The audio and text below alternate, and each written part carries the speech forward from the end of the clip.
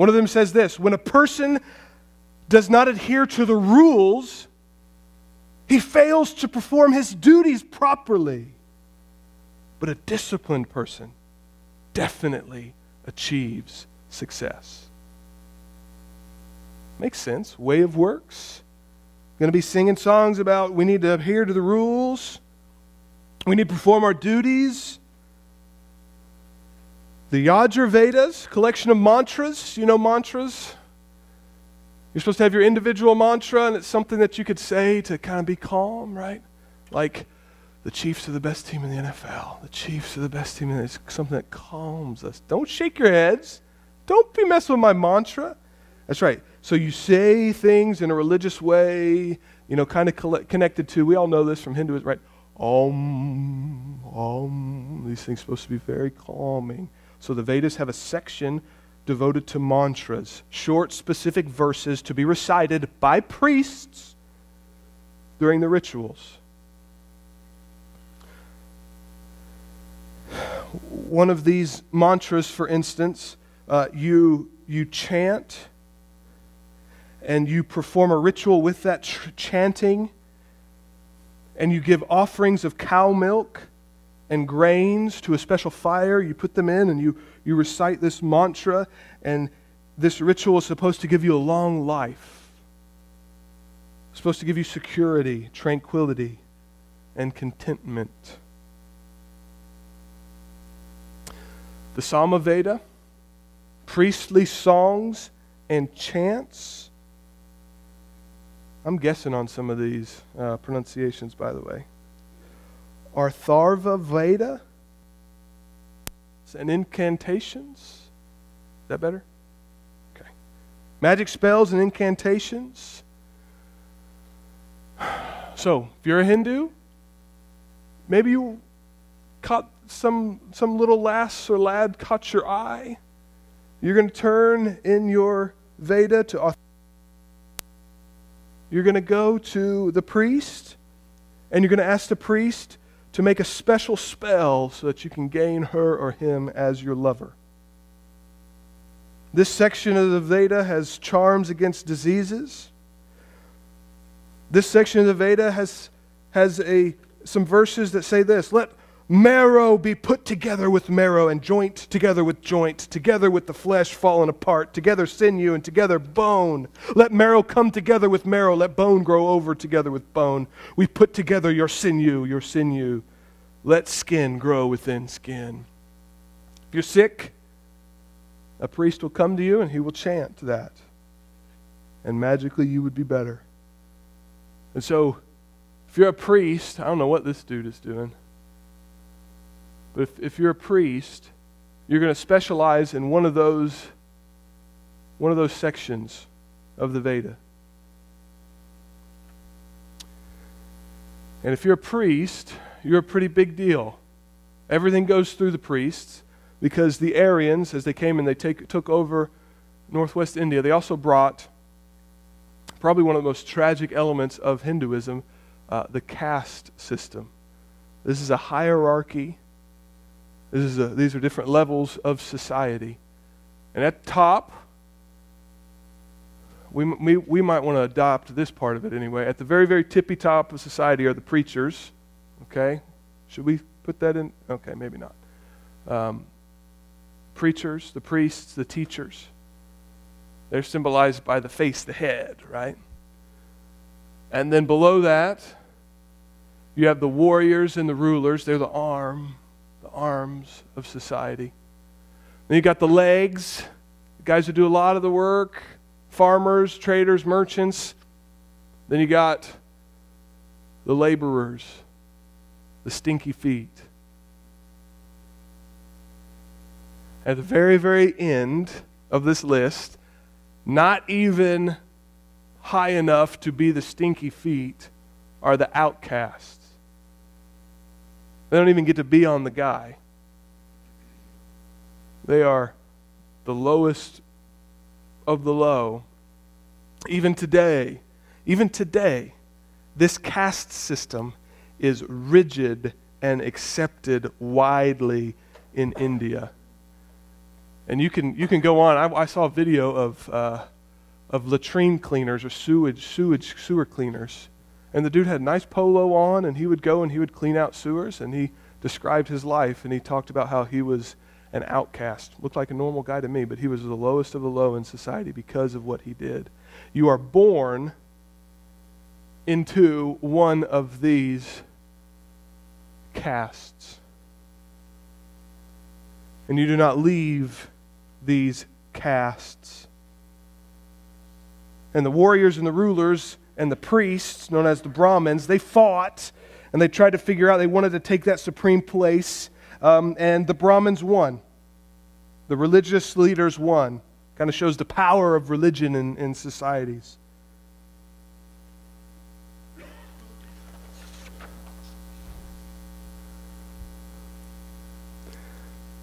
And something that is just true universally for human beings. Some of our most terrible institutions that we like to uphold, really when you get down to the nitty-gritty of it, so much of it is based on racism. And so what seems to have taken place is the lighter-skinned Aryans, as they came in and conquered northwest India, they set this up as a way to say, white guys up on top, darker skin. The darker your skin gets, the lower you become. We heard that before. Steve. The ones at the top, this is almost not even a, it's not as much about wealth as it is about respect in society and place in society. I mean, your priests are going to be provided for. Your priests are not going to go hungry. They might not have a lot of wealth, but they're going to be taken care of. Your warriors, your rulers, obviously are going to be really wealthy. Then you got your merchants. And so there's no system, there's no government to pay the people of different structures. It's just totally ingrained in these people's minds that priests don't go hungry. If a priest wants something, he comes and he takes it. I went to Cambodia. Now, Cambodia is Buddhist. The Buddha came from Hinduism, and so a lot of similarities there. But for instance, the Buddhist monks would walk through the village, dirt poor village, with their bowls out, and it was the responsibility of everyone in the village to come and fill those bowls with rice. Nobody has a gun to their head to do that. There's no government official that does that, but it's so ingrained in their minds.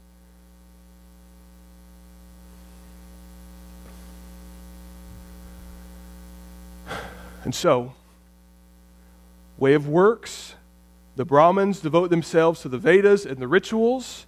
The warriors and political rulers take advantage of the priests, and the priests can help them reach salvation and leave their sins behind. The merchants and the farmers can come to the priests. I mean, this is the hierarchy that we have. But here's the problem. Here's the problem. The top three castes can all participate in religious life, can all have their sins forgiven by adhering to the religious order, but the feet can't, and the outcasts can't. In fact, the first three castes, you walk around with a cord around your arm right here, and it distinguishes you for who you are. You are the creme de la creme. You are a merchant. You are a farmer. They have a cord, and so it's very, very clear who is who.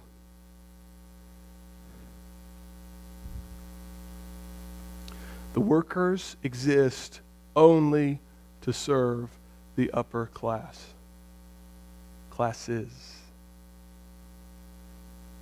Workers were impure. We've heard this before.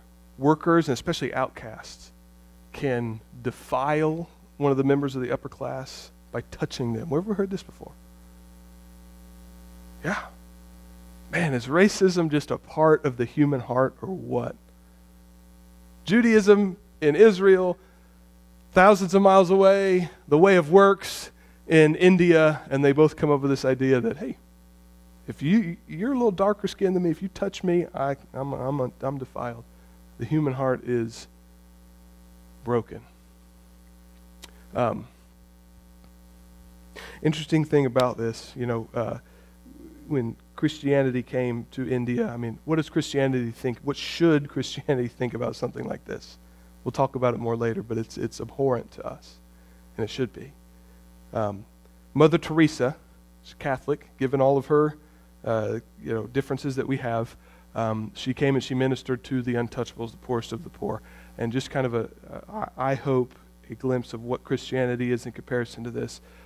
She is a nun. She's a Christian. She loves Jesus. She loves these people, and in the Catholic Church, you kiss a lot. You kiss a lot. Kiss your hand.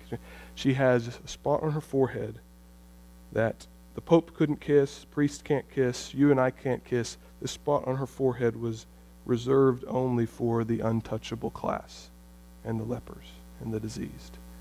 They could kiss her right here. Nobody else could. That's a statement about, you're making a very clear statement about the true nature of what we've got going on here. Now, so when you have this class system set up, where do you want to be? Well, you want to be up here, right? You want to be up here. And so, you want to move up. I'm a farmer. Farmer's life is hard. It's sure harder than a priest. This is not in the Vedas, but reincarnation, the belief about reincarnation came up 1500 BC. I want to move up the social ladder. And this isn't in the scripture, it's in the Veda. What does this support, though? How are you going to make sure the lower class stays lower class? Listen, I know you don't like it now, but guess what? When you die, if you're good, if you follow the rules, you can come back like me. And so reincarnation very much supports this caste system. That's very much at the very center of why it came about, why it came around. And we got a really crazy picture right here, right? You got the 40-year-old guy, 30-year-old guy, and down, and he dies, and then it goes, there's death, and then here's some lady and comes out as a baby. Okay? And the scary part is, what we got down here? What's this dude doing with all the animals? Well, it doesn't stop with human beings. It doesn't stop with human beings. Depending on your karma, we're going to talk about karma in a moment.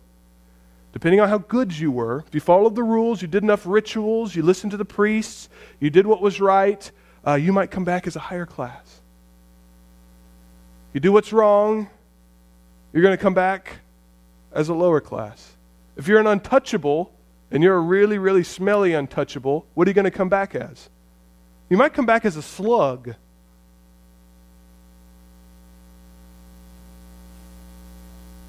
And we in the West, there's this movement in America and the Western world to think, oh, Hinduism is such a spiritual thing, and isn't reincarnation a beautiful experience? In Hinduism, reincarnation is the worst. Salvation in Hinduism is escaping reincarnation. Salvation is about leaving this whole system. I want to get to a place where I could just break free of this. This is called moksha. It's escaping the cycle of reincarnation. Who wants to suffer over and over and over and over and over again? Not us. We want to get out of here. So, karma. We know what karma is.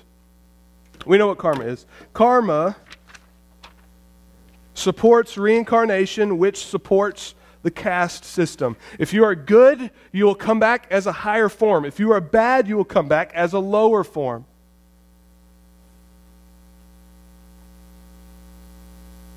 If you're a dog and you're a good boy, you might come back as an untouchable. An untouchable If you're a good boy and you adhere to the rituals, you might come back as a worker or a merchant or a soldier or a priest, a Brahmin. Or if you're a Brahmin and you're really, really good at what you do and you're very pure and you're sinless, you could escape this. But the opposite is also true.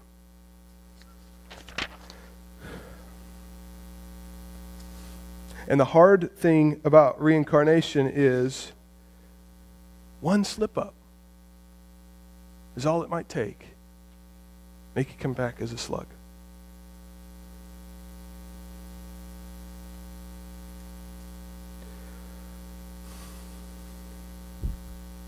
So now, the way of works, you got to do the right works, plus the caste system, plus reincarnation, plus karma. We must ask the question, who in the world can be good enough to escape this?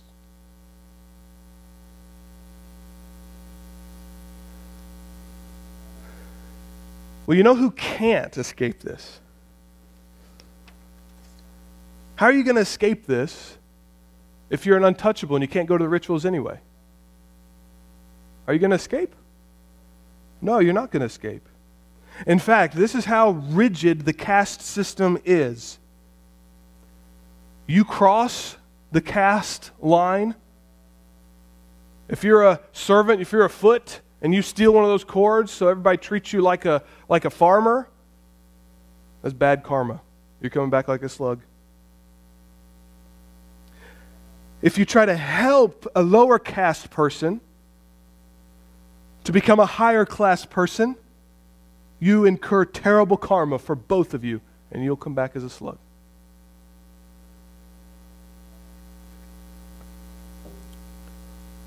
So who's just out of luck? Beyond just everybody, because one sin might bring you back as a slug. Who's out of luck? Man, most of the people are out of luck.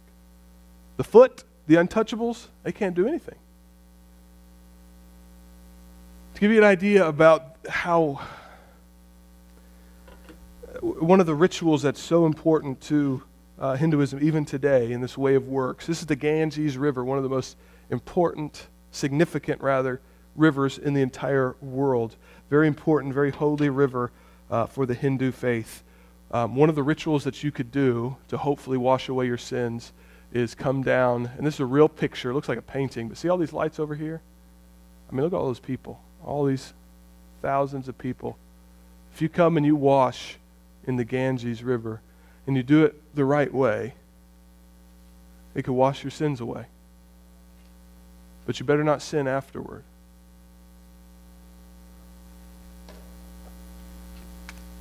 The self-righteousness of this is just, it's called the way of works, for Pete's sake.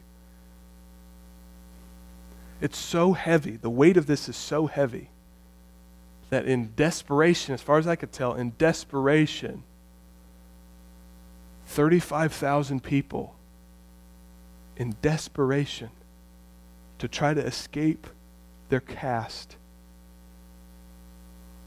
when they die, are thrown into this river. 35,000 a year are thrown into this river. This is one of the most sacred rivers in the world, and it's also one of the most filthy rivers in the world. You got dead bodies floating by all the time.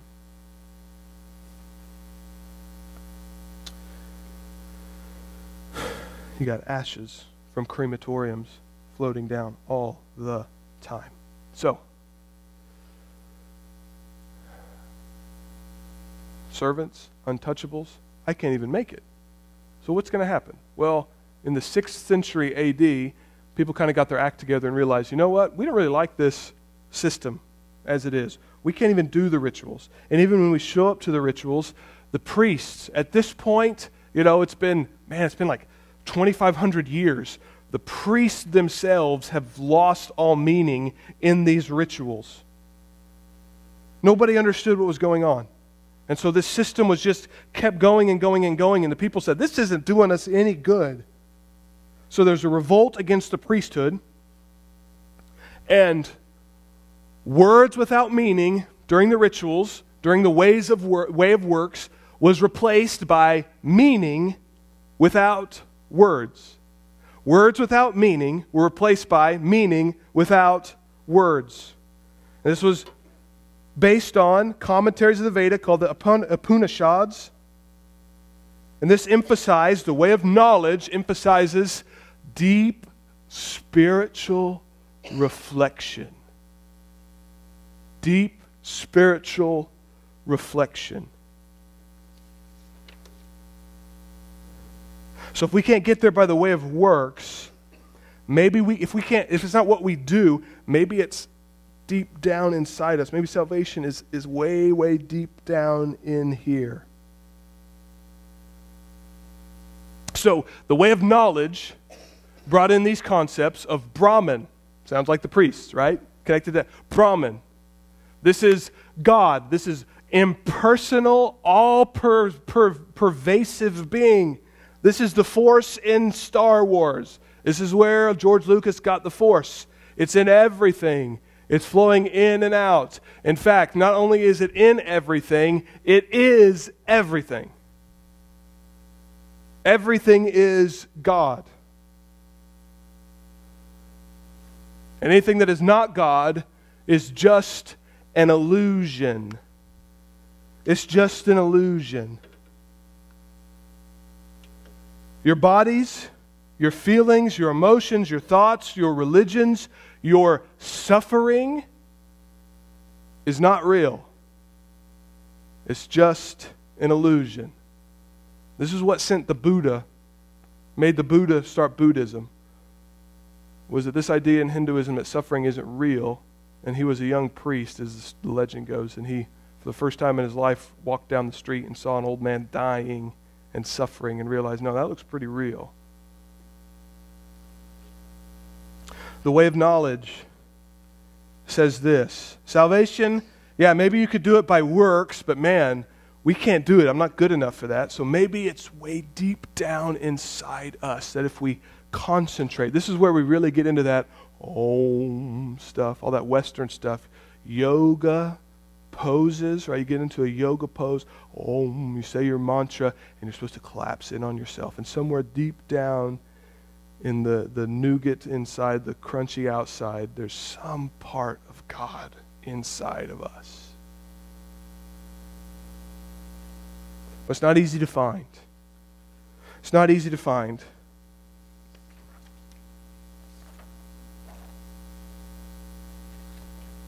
In fact, the only way to really find release from reincarnation, moksha, to find salvation in Hinduism is to abandon everything.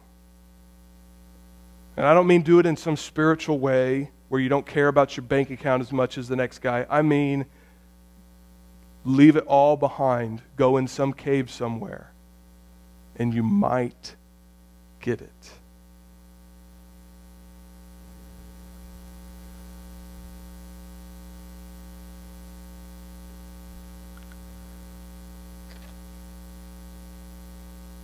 The best thing you can do for your life to achieve salvation is to leave your kids at home, to leave your wife at home, to let them starve if need be, to renounce all attachments and go by yourself.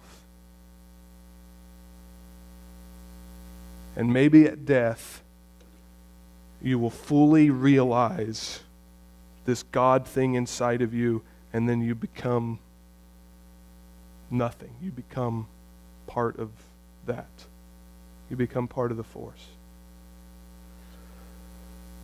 Well, couldn't do the way of works, so a bunch of people said, hey, we don't like this anymore. Anybody have it within them to leave their kids behind to starve to death so they can do this? No, not good. I saw one of us go, no. Common people can't do this. This dude might be able to do it. I can't do it. So, 1,000 years later, the common people revolt again. We can't do works. We can't do devotion. We're out of here. We're out of here. This was spread by the southern part of India, poets coming and spreading the idea that moksha can be found through loving a single God. Not the impossible way of works or unattainable secrets of the way of knowledge, But if you find one of our 333 million gods, you find the right one and you devote your life to that one, you might be able to be saved.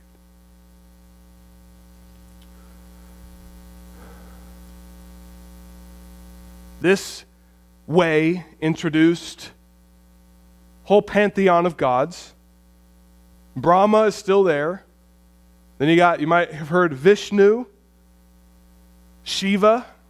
Indiana Jones. Anybody watch Indiana Jones, right? What is that one? The Temple of something or other where the guy's heart goes, right? Yeah, it's a good movie. Shiva, right? I mean, that's that Indiana Jones movie, I'm not kidding, took place.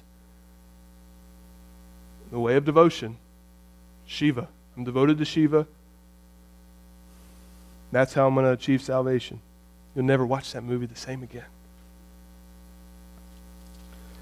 This came from a passage in the New Scripture. So we had the Veda, then we had commentaries on the Veda called the Upanishads, then we have the Bhagavad Gita, which tells this story about an archer who led his army into battle. An archer. Remember, what part is he on the caste system? He's an arm, right? That's what you were born into. He's born to lead an army and fight. Well, he feels really, really bad because his cousins are on the other side. And so he has this moral quandary. Am I supposed to kill? I know I'm in the caste and I'm in the arm. I got to kill these guys, but those guys are my cousins. That can't be good for my karma. What in the world am I going to do? Am I going to abandon my caste and my duty from the way of works? Or am I going to lose karma by killing my cousins? I don't know what to do. And then this dude named Krishna shows up. He's a god. And he says, listen, go kill your cousins, doesn't matter. What you should really do is you should just devote yourself to me and I'll take care of you. So, the way of devotion is Hinduism today. You could do way of works. You see how squishy it is, though? I mean, the way of works is still in there. You got to do rituals, and you got still the guys who you got all that. So you have all of this going and all of this combined and all this stuff. But what you'll see most likely if you go to India is you will see the way of devotion. Well, that slide is goofy. There we go. Oh, my. Okay.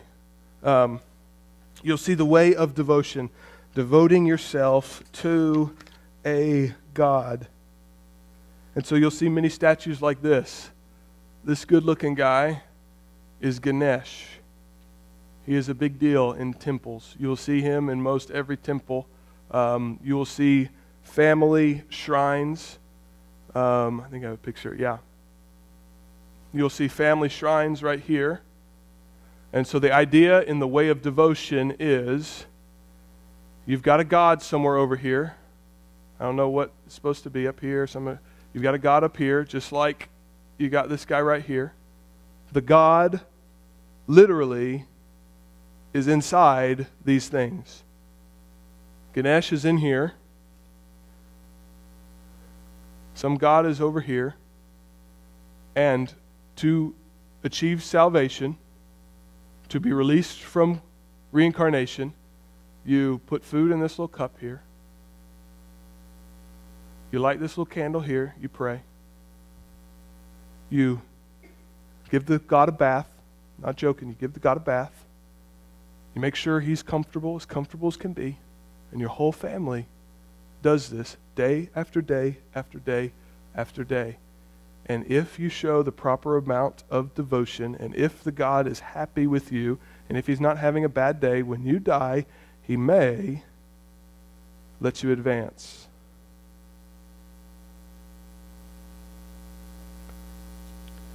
You feed him, you wash him, you water him, you clothe him,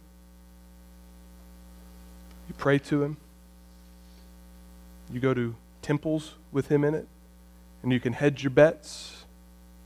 You've got 333 million gods. You can hedge your bets. Go to this one, go to that one, have a few.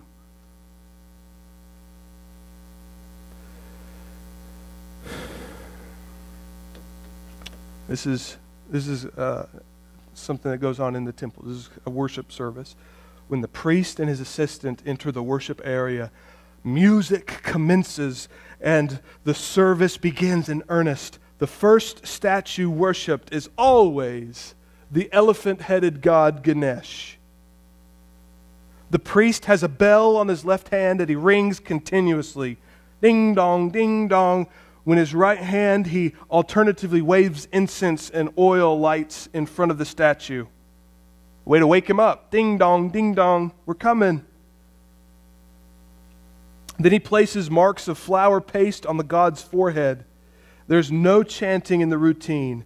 Next, may the service for the main god, the priest and his assistant, disappear for a moment behind the curtain, and the music ceases and all eyes are fixed on the curtain. Then the curtain is drawn back suddenly, and the priest stands before the god with a tall Christmas tree candelabra. The music resumes at full volume, and the worshipers throw themselves prostrate to the ground.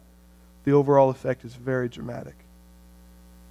Then the priest completes the service for the main god, after which he continues through all of the gods in the temple, repeating the basic procedure for each. When the entire process is done, the music ceases and the worshipers line up to pass their hands through the fire and have their foreheads marked with ashes and flour paste.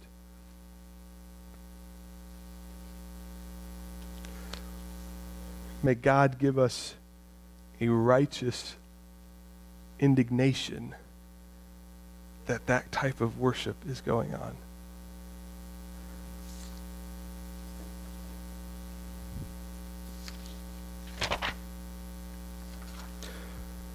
This is a picture of that type of service. See the little candelabra thing up here?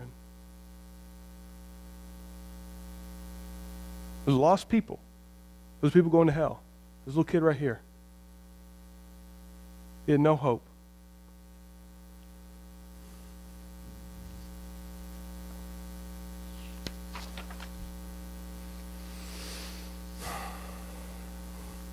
These little kids here, hoping that this little piddly shrine here can make a God love them.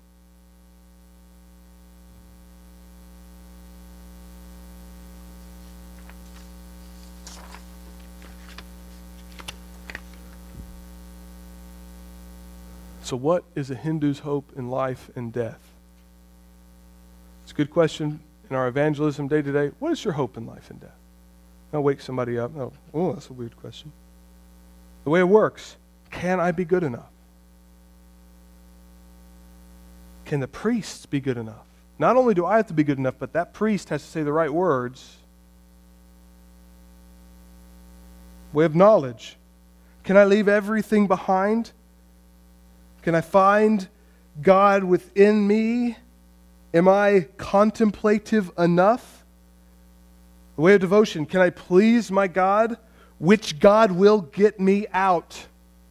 How many lives will it take for me to get this right? Will I ever break out of my caste?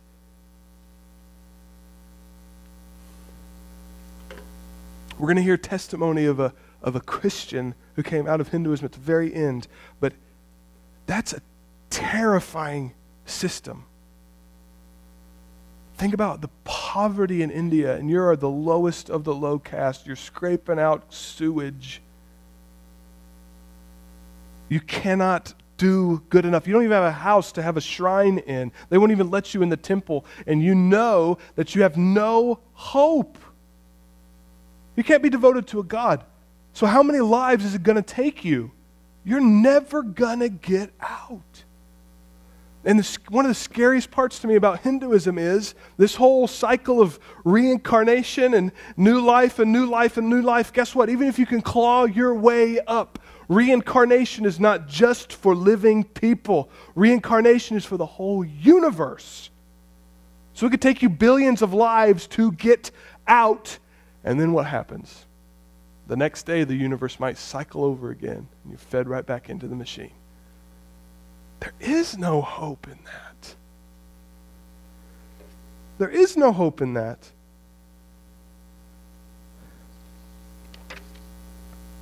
So, What we need to do is what I want to do when we talk about all these things, I would love to talk about how Jesus is better.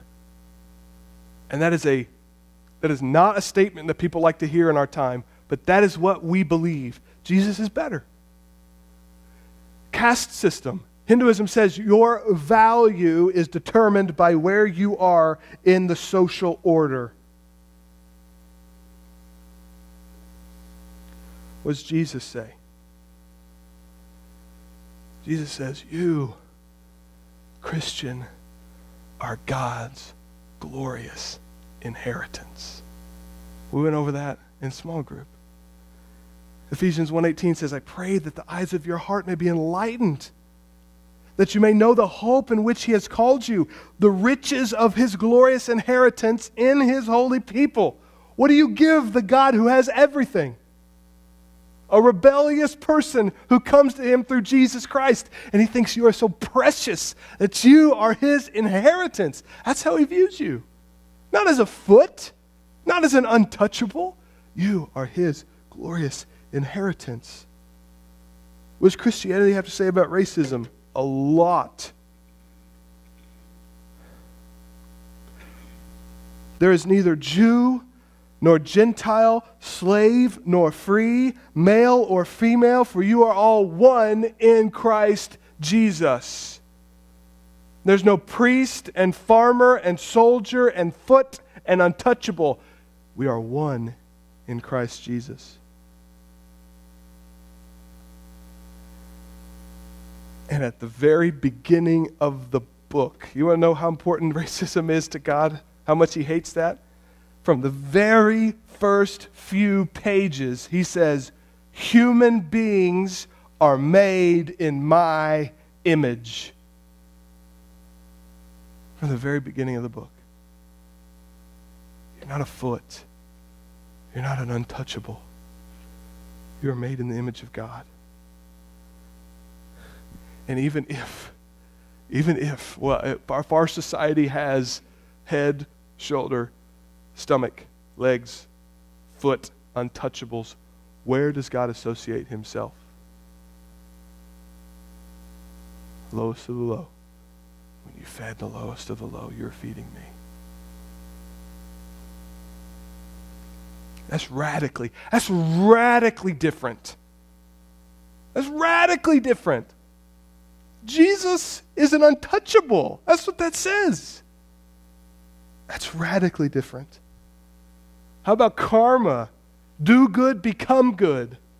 Do good, good things will come your way. What does that sound like? Don't read down there. What does that sound like that I never talk about, but every single second? The prosperity gospel. Prosperity gospel is karma. Prosperity gospel is Hinduism, is not Christianity. Prosperity gospel preached in some of our biggest churches in America that aren't even churches are preaching. Oh, there's a Joel Osteen quote. I forgot about that. Oh, that guy. You're never going to let me sleep. Keep a good attitude and do the right thing even when it's hard. When you do that, you are passing the test. And God promises you your marked moments, your blessings are on their way. What does that sound like? He's a Hindu. That's what it sounds like. Makes me think he's a Hindu. Makes me think he believes in karma. Makes him think that you give me enough money and you might make it to the next level. Makes me sick to my stomach. Do good, be good. Do good, become good. Do good, get good is karma. What does Christianity say? Well, if that's the system, Christianity says no one does good, no, not one. Romans 3:10. What does Christianity say about works? For it is by grace, the free gift you have been saved through faith. And it's not of yourselves. It's not of works, so that no one will boast. That's radically different. Is that better? Is Jesus better? How thrilled are you that you were born at this time and at this place that you can be a Christian and you were not born in the slums of New Delhi in this system that you can never break out of. How thrilled are you? How much should we praise God and thank Him for that? Karma. Do good, become good. Do good, good things will happen to you. Jesus tells us, really? This is how God works. The rain falls on the just and the unjust. What does that mean? Bad people get good things sometimes. Good people get bad things lots of times. Nobody knows any billionaires who are scumbags. Do you know? That doesn't exist, does it? Yeah.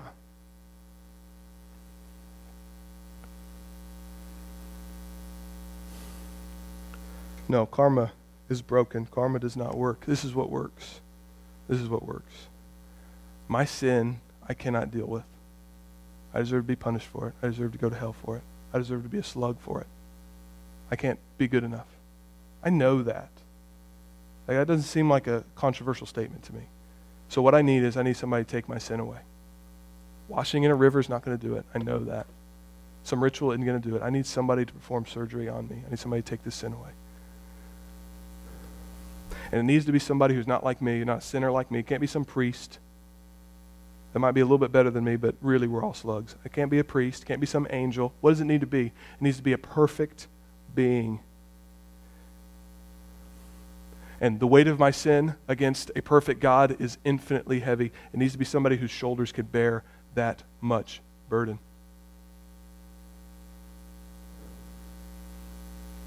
It needs to be a God-man. A real one.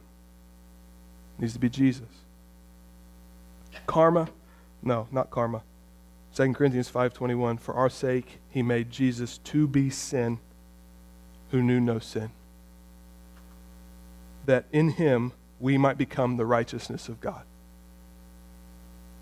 Karma hates grace. Karma is about getting what you deserve. Jesus deserved perfect heaven, perfect comfort, and He became sin for us. Is that better? That's better. Is that better? I hope I'm right. Go like this, please. Yeah, that's better. My goodness, that's better. Reincarnation. Existence is a miserable cycle of wait. Yeah, I thought I had something else. Okay. Prosperity gospel. You think karma, do good, get good. How about you ask Paul? Was Paul a good guy? How about you ask Peter? How about you ask John, boiled in oil, sent off to a slave colony? How about you ask Jesus? Do good, be good. Do good, get good. No. For us, it's suffering now for glory later. Man, I hate the prosperity gospel. Oh, it makes me mad. Reincarnation. Existence is a miserable cycle of rebirth and suffering that goes on forever. Even if you break out, the universe is going to cycle through again and you're going to have to do it all over again. Jesus, what is Jesus? It's appointed man to die once and after that face judgment. I am the resurrection and the life. The one who believes in me, even if he dies, will live. When you die, Christian, you will live. Forget this cycle of trying to get it better. Jesus says, you're in me. You will die and you will live forever.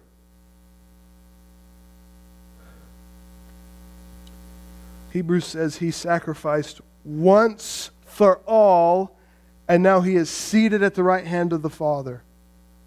It's done. This is your only life on this earth. If you are in Christ, you are out and you are with God forever. You want to escape suffering? If you are in Christ, that day is coming, and there's nothing you can do to stop it. Isn't that fabulous? Is that better than reincarnation? Oh man, praise God. Suffering in Hinduism is maya, is an illusion. And really, what it seems to me is salvation in Hinduism is an escape into nothing. It's an escape away from yourself. It's an escape into the force. It's an impersonal force. You don't do impersonal things. You know what I mean by that? It doesn't do anything. It's like a fog. Fog is an impersonal thing. It doesn't have anything, doesn't have any... That's just it's just saying, I would rather be nothing. That's what Hinduism is. I would rather just be nothing than be where I am now.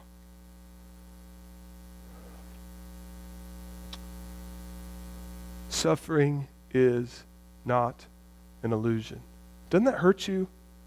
You know that time you really suffer? What's the worst suffering you've ever gone through in your life? Think about it. Does that hurt you for somebody to say, hey, get over it. It's an illusion. How does that make you feel? Anybody ever said that to you? Man.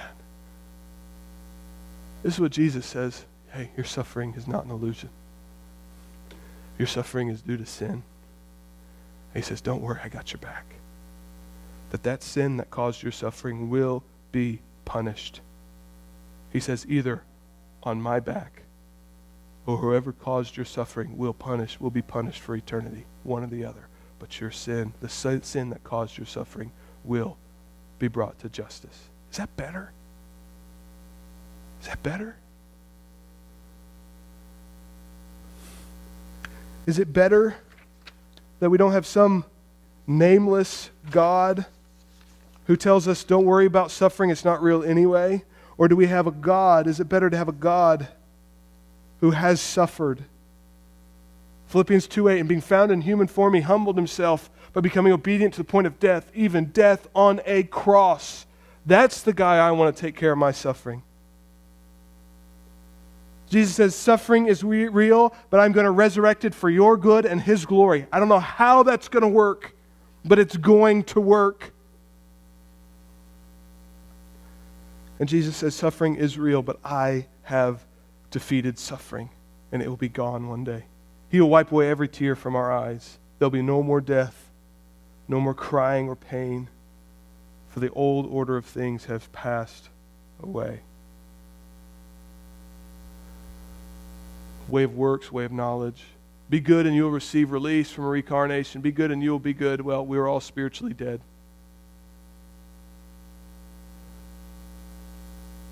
Look deep within yourself and find God.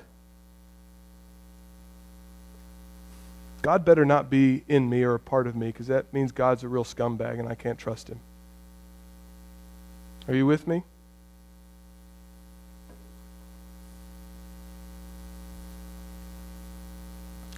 God inside of us. No, I don't resonate with that. I resonate with Ephesians 2:3. We were by nature children of wrath, like the rest of mankind. Way of devotion. Be devoted to a particular God. Make sure you please that God. Make sure you earn that God's love. No. Idols of stone cannot do anything. They cannot save anyone. They cannot save me, and they cannot save you. There is one God, the creator of heaven and earth, and he does not share glory.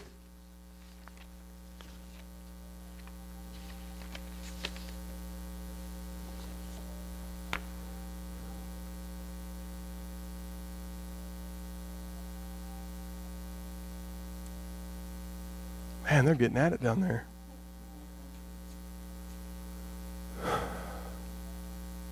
Why does Jesus love you?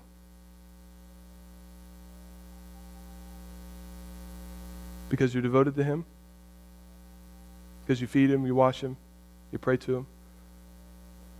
Does he love you because you're awesome to him? No, he loves you because he's awesome.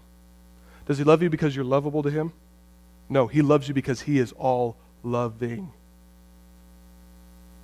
Man, we get that wrong so much. There's nothing in me that makes God love me. He loves me because he is loving, and he loves loving scumbags like me and making us new. That's why God does it. Don't get that backwards. Hinduism and the gospel. We talked about it earlier. Difficulty in missions. Hindus are super generous, super kind. They are super agreeable people. And so when we first sent missionaries over there, we said, man, revival happening in India. And what was actually happening was these really nice people saw some Westerners, and they came, and Westerners in this caste system, we're all way, way high in a caste system. And so somebody's way higher than me comes up and says, hey, let me tell you about Jesus. Jesus sounds pretty good. Yeah, I'll throw him on the pile. So we've come to realize that. We've come to realize Hindus think differently than us. Hinduism is not a linear thinking. You know, we think A plus B equals C. That's how we think. Hindus think in circles. Why would they do that? Reincarnation, right? Get in this cycle. So Hindus think this way. So what that means is 1 plus 1 equals 2 for us. I'm not trying to be mean. 1 plus 1 can equal carrot in Hinduism. That's the kind of thinking. There's no objectivity to this. Very, very little objectivity to it. So do you see the difficulty in coming to somebody and saying, Jesus is the only way to salvation? See how difficult that is? You're making an objective statement, a factual statement, a 1 plus 1 equals 2 statement, and it doesn't really fit in their mindset. You're saying, wait, I have to get rid of all my other gods? See how difficult that is? Pray for our missionaries. Pray for our missionaries. We're going to hear from a guy in a moment, like I said, and he was very afraid. Hinduism is based on fear. Fear of mad gods. What if I make my God mad? Is he going to save me? Fear of mean spirits. There's this idea of spirits are everywhere, and there's evil spirits. They're very terrified of evil spirits. Fear of never-ending rituals and requirements. Fear of billions and billions of reincarnations. It's awful. Fear of karma. Jesus is better. Fear of mad gods. Jesus loves you. What can separate us from the love of God in Christ Jesus? Can disease, can famine, can sword? No, nothing. Can your sin separate you from the love of God? No. In Hinduism, you forget to wash the God and he might not let you go to heaven. Jesus will always love you. Fear of mean spirits. What does Jesus do to mean spirits? Get in those pigs. Shut your mouth, get into those pigs. Salvation in Christianity is based on relationship, not never-ending rituals and requirements. Not billions of reincarnations or fear of karma. Jesus makes us right before God with his one righteous life. That's all it took. Sai Anand. This isn't him. This is just another picture. But Sai Anand.